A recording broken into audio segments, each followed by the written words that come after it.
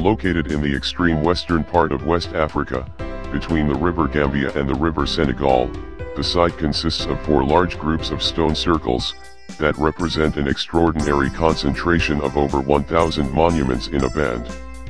The 4 groups are Sine and Gayani, Wanar, Wasu, and Kurbach. They cover 93 stone circles and numerous tumuli burial mounds, some of which have been excavated to reveal material that suggest dates between 3rd century BC and 16th century AD. Together, the stone circles of laterite pillars, and their associated burial mounds, present a vast sacred landscape created over more than 1,500 years.